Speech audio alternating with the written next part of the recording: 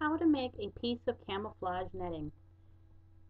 First, take your piece of fabric and fold it once lengthwise down the middle.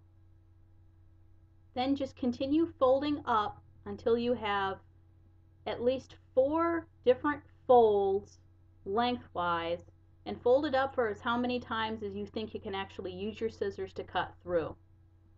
I then pinned the pieces together to make sure that they wouldn't shift while they were cutting, and then with a good sharp pair of scissors cut half circles along your folded edges.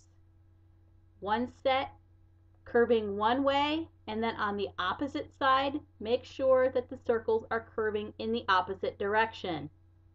I did not cut the selvage edges on my piece of fabric that I used here. I didn't really want them to look frayed or cut.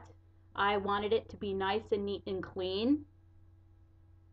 When you're done, just take the pins out, unfold it, and you should have a lovely piece of camouflage-like netting.